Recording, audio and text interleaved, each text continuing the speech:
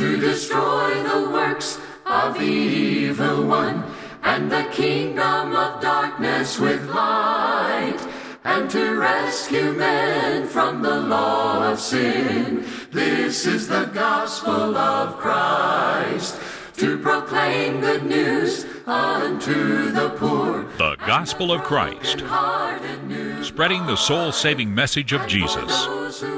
And now, Ben Bailey. This is the gospel of Christ. Joshua said, "As for me and my house, we will serve the Lord." Welcome to our study of living messages of the Old Testament. We now enter into the period of the history of Israel. Joshua through Esther is kind of a history of Israel. This period covers about 1,000 years in Israel's history, and it spans three different types of governments. You've got Israel reigning as a theocracy, where God is king, operating as they should. Then they move to a monarchy where they desire to have a king. God gives it to them, but it doesn't work out like they thought it would. And eventually we find Israel in captivity under Babylon and later under Assyria. Joshua then covers about 50 years of the history of Israel under this period known as the theocracy, where God is reigning as king.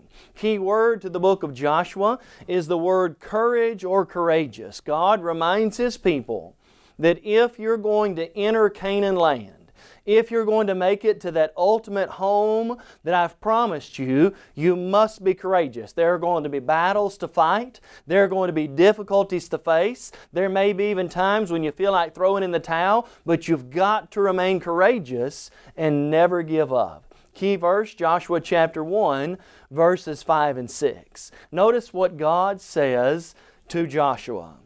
"No man," God says, "shall be able to stand before you all the days of your life.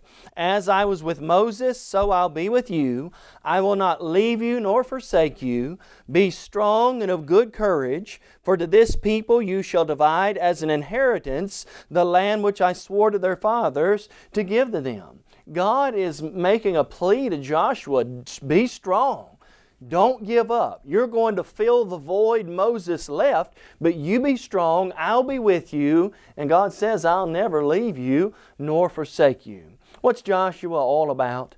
Joshua fulfills. In the book of Joshua, God fulfills the promises that He makes. Friends, God will always keep His promises, and Joshua is proof of that. Do you remember the promise in Genesis chapter 12 that God made to Abraham? I'll bless you, I'll make you a great nation. Goes on through Isaac, Jacob, Joseph. I'm going to give you the land of promise. Well, here we see the fulfillment of that. Look in Joshua 21, verses 43 and 45. The Scripture says, "So the Lord gave to Israel all the land of which we had sworn to give their fathers, and they took possession of it and dwelt in it. The Lord gave them rest all around, according to all that He had sworn to their fathers. And not a man of all their enemies stood against them.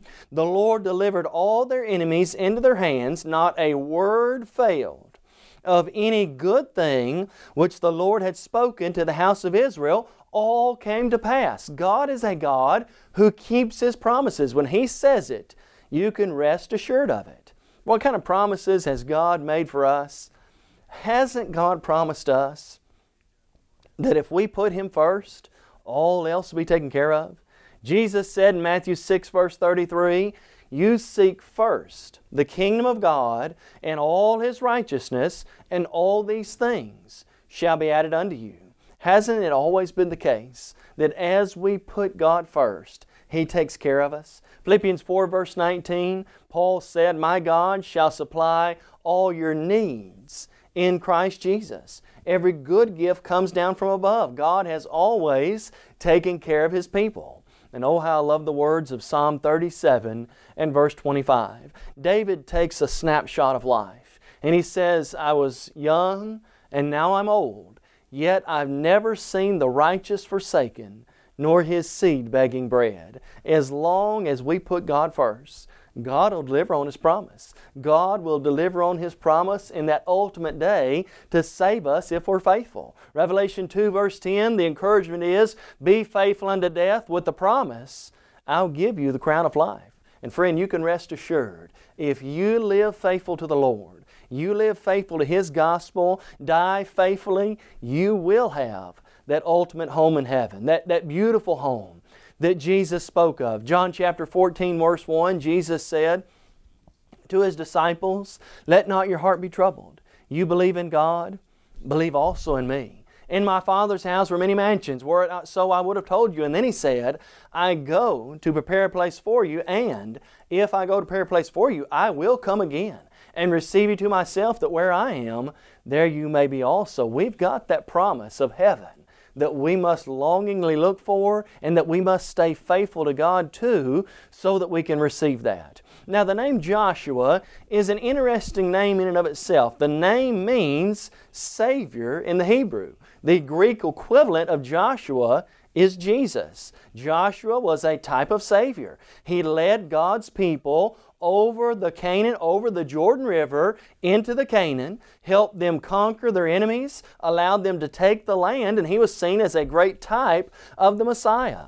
Jesus, our true Savior, leads us over the Jordan of death into that heavenly home. Don't you remember the words of Revelation 14 verse 13? Blessed are the dead who die in the Lord. Yes, says the Spirit, that they may rest from their labors, and their works do follow them. Death for the child of God, it's not a bad thing. Psalm 116 verse 15 says this, precious in the sight of the Lord is the death of His saints. Well, what then are some living messages that we can take away from the book of Joshua? Number one, we notice that we've got to have courage as we go through this life toward heaven. Look in Joshua chapter 1 verses 5 through 8. The Scripture says, no man shall be able to stand before you all the days of your life.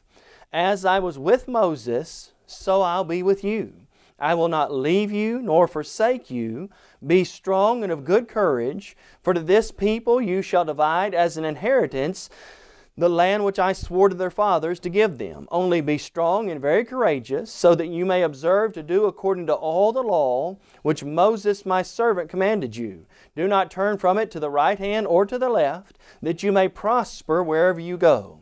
This book of the law shall not depart from your mouth, but you shall meditate in it day and night, that you may observe to do according to all that is written in it, for then you'll make your way prosperous, and then you'll have good success. Look at the encouragement. You be brave.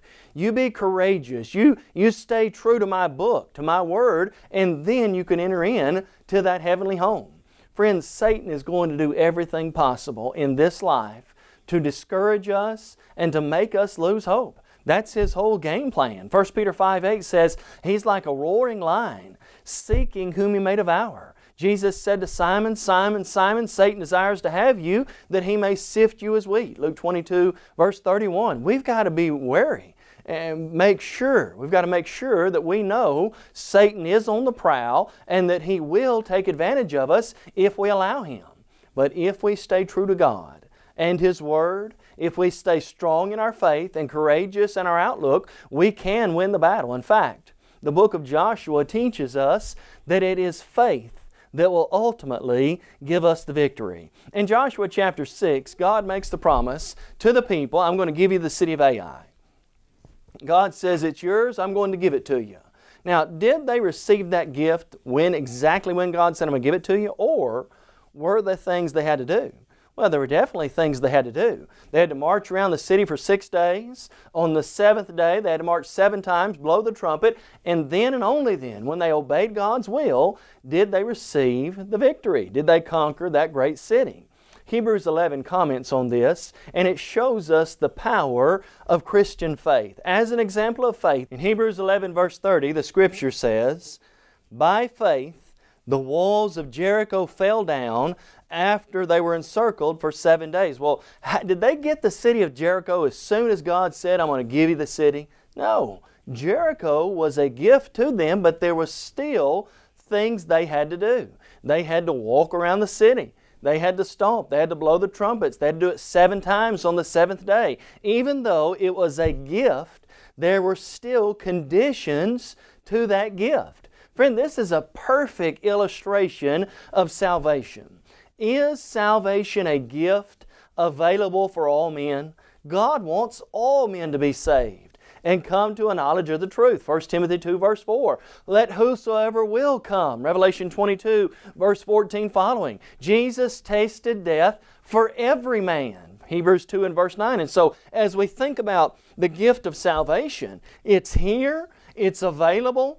Anyone who wants it can have it, but there are conditions that must be met. Just as there were conditions in taking the city of Jericho, so today a person must meet God's conditions. You've got to have knowledge of the Word of God. You've got to know His Word. You've got to study it, and you've got to believe this is the only Word from God.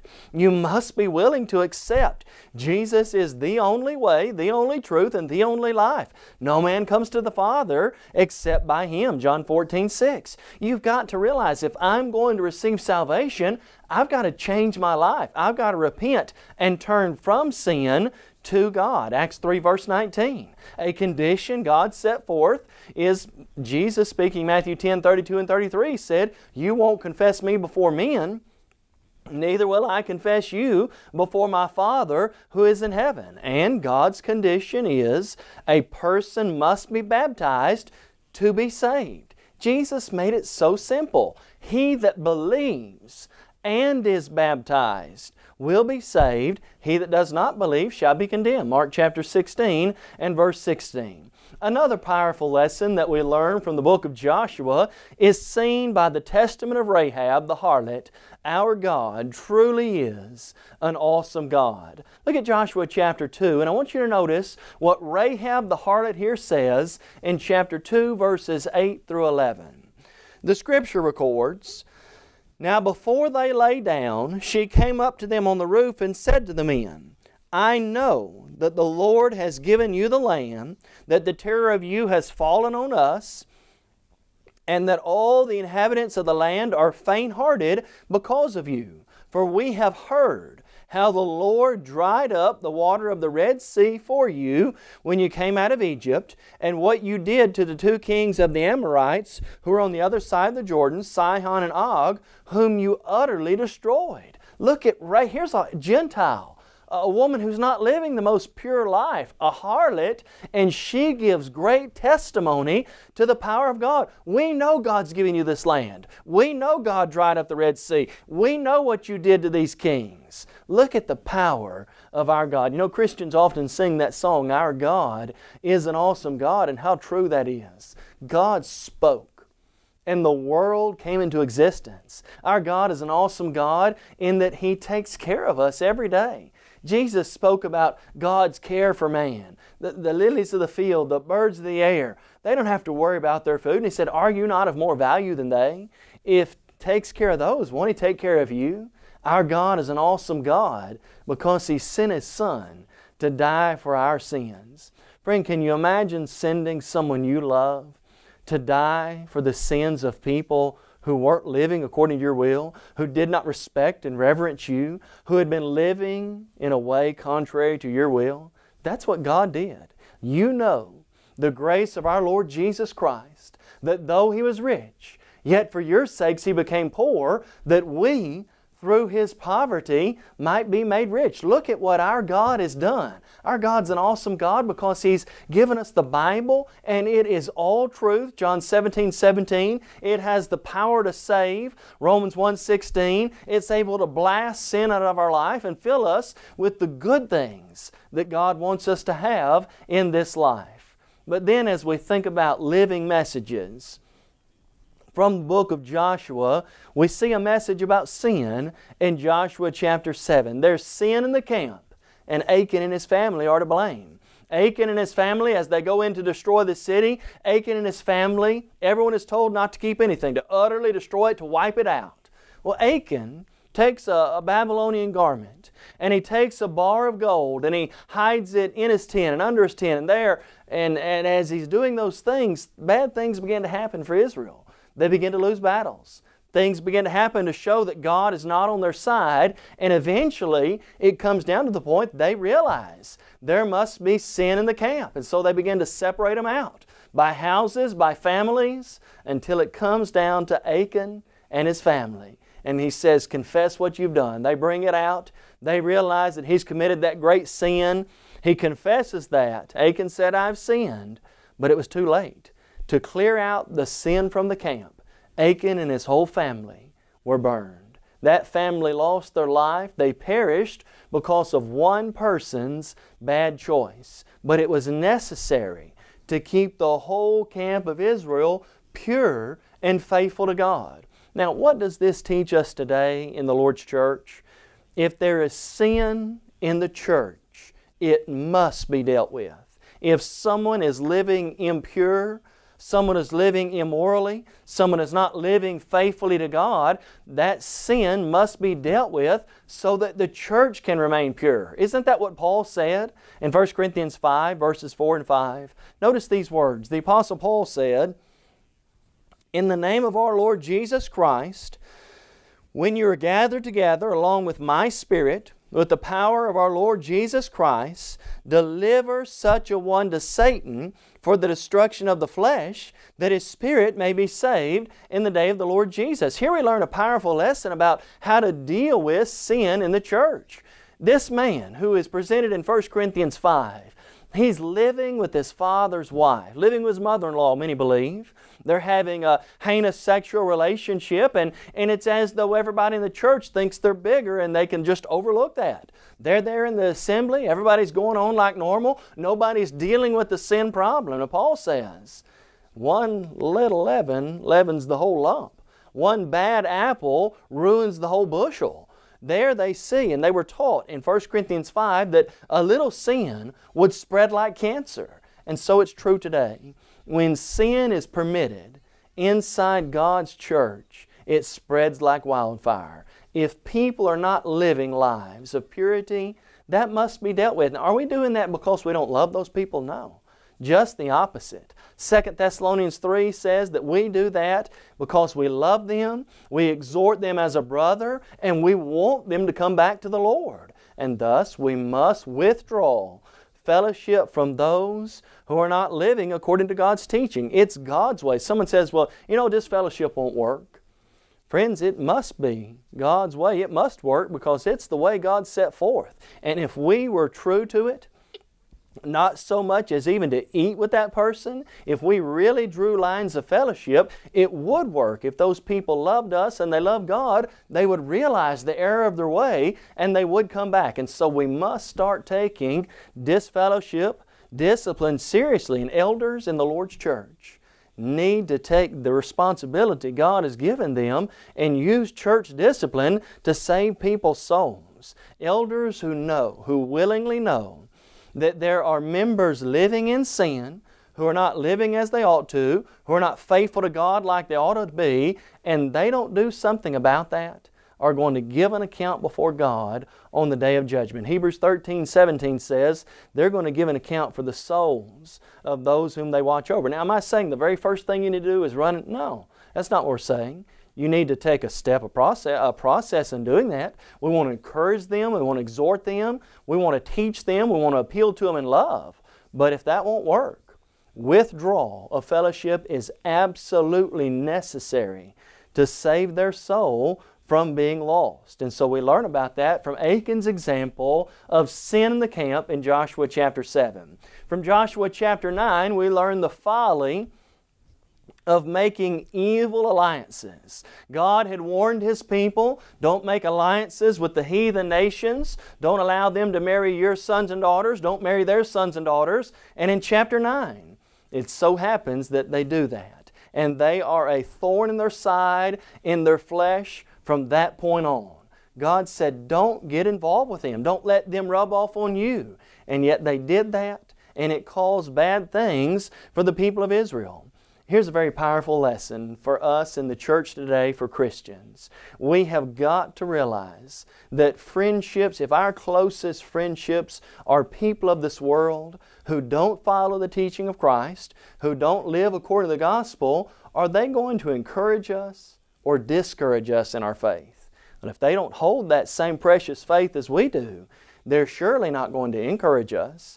1 Corinthians 15 verse 31, the Apostle Paul said, evil companions corrupt good morals. If I run around with people who are evil and ungodly, and I'm trying to live a moral life, sometimes people say, well, you know, I'm going to bring them up. We hope to God that you do, but you need to think about your own soul's salvation first. They very well may bring you down. Realize that the most important thing you have is your soul. The Bible teaches in Mark chapter 8 verse 36 and 37, what shall it profit a man if he gains the whole world and loses his own soul, or what shall a man give in exchange for his soul? Your soul is not worth a few worldly friends in the here and now. In fact, Solomon gave us, the proverb writer gave us some great advice on the kind of friends we ought to have in Proverbs chapter 12 verse 26. Notice what the text says here. The Bible says, the righteous should choose his friends carefully. Why? For the way of the wicked leads them astray. What's God's advice? Be careful who you befriend. Your friends will either sharpen you as iron sharpens iron, or they'll drag you down as evil people often can do. And so the wicked may cause you to go astray. And then from the book of Joshua, we learn about making the best choice. I want you to look at Joshua 24 verse 15, and I want you to notice what Joshua says. He's speaking to the people, making an appeal for them to do right, and notice what Joshua says in Joshua 24 verse 15. Joshua says, and if it seems evil to you to serve the Lord, choose for yourselves this day whom you will serve, whether the gods which your fathers served that were on the other side of the river, or the gods of the Amorites in whose land you dwell. But notice, Joshua says, as for me and my house, we'll serve the Lord. Joshua made the best choice. Joshua said, you're going to have to do what you're going to do. But I tell you what, me and my house, he said, we're going to serve the Lord. Sometimes you have to stand up and you have to have the courage to say, we're going to do the right thing no matter what. And Joshua made that decision. Sometimes Christians have to stand up, not be cowards, not give in to what everybody else is doing, but stand up and do what's right. Maybe you're in a crowd, and there are people in that crowd who are not talking like they ought to. Maybe they're using ungodly language. Sometimes Christians have to stand up and say, would you please stop talking like that? Colossians 3 verse 8, Ephesians chapter 4 verse 29 teaches that we're not to let any filthy communication come out of our mouth. Sometimes you may be around people who are using drugs or alcohol, tobacco, and Christians have to stand up and oppose that. Ephesians 5:18 says, do not be drunken with wine, wherein is dissipation, but be filled with the Spirit. Proverbs chapter 20 and verse 1 says, wine is a mocker, strong drink is a brawler, and whoever is led astray by it is not wise. You've got to stand up for what you believe in. And that's exactly what Joshua does. Sometimes we've got to stand up for the Lord and His church. There may be occasions when you're around other people and they say, you know, isn't one church just as good as another? It really doesn't matter what church you're a part of as long as you believe in God. We need to remind people, Jesus said, I'll build my church, and the gates of hell shall not prevail against it. Jesus built one church, and it's His. It is the church of the Lord Jesus Christ. Paul said in Acts 20 verse 28, He purchased the church with His own precious blood. Jesus taught in Ephesians, or Paul taught in Ephesians 1, 22 and 23, that Jesus is the head of the body, which is the church. And Ephesians 4 verse 4 says, there's but one body. If the church is the body and there's only one body, how many churches are there? Well, friends, there's just one. And thus, you've got to make the best choices and stand up for what you believe in. Now, I want you to notice Joshua's final farewell address in Joshua chapter 23. Look at what he says in verse 6. Joshua concludes by saying, "Therefore be very courageous to keep and to do all that is written in the book of the law of Moses, lest you to turn aside from it to the right hand or to the left." His encouragement, his plea for the people is, obey God. Listen to His Word. Study it and live your life by it. And friends, that's the same plea that we make with you today. You know, we talk about making the best choice.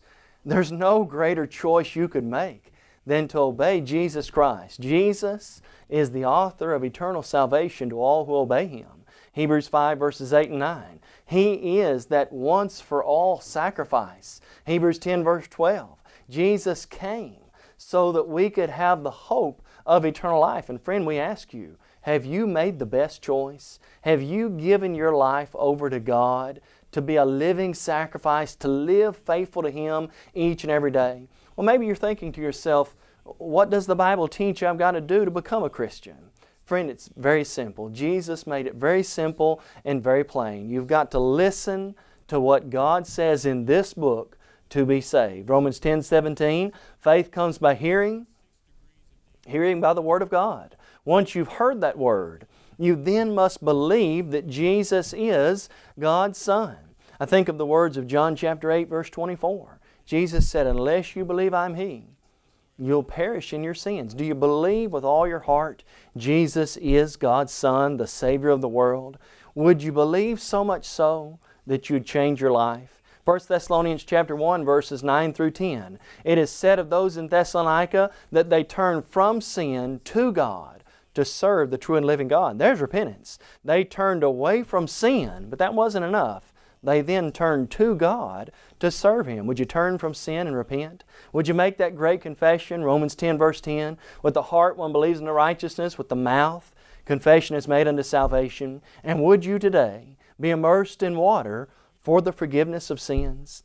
Peter made it so plain in 1 Peter 3 verse 21. Peter said, "Baptism does now also save us." Have you obeyed the gospel? If not, we're pleading with you today to do just that. If as a Christian, maybe you face struggles, maybe you face difficulties in your life, have the courage and the strength to trust God to the end. And the message of Joshua is that God will always lead us over the Jordan to the promised land if we put Him first in our life. May God help each of us to do that as we study the gospel of Christ together. You may have just joined our program and are wondering, what is the gospel of Christ? The gospel of Christ is an evangelistic work of the churches of Christ that reaches the whole world with the gospel through TV, radio, and internet. Our motto is to take the whole gospel to the whole world. We believe in having a book, chapter, and verse for everything we say and do. And unlike many religious groups today, we're concerned about lost souls, not your wallet. This is the gospel of Christ. We encourage you to visit thegospelofchrist.com for a host of Bible study materials as well as audio and video copies of our lessons. If you would like to have a copy of today's lesson, please visit our website and fill out a media request form, or you can email us at mail@thegospelofchrist.com. Call us toll-free at 1-855-458-3905. or write to us at P.O. Box 788, McMinnville, Tennessee 37111.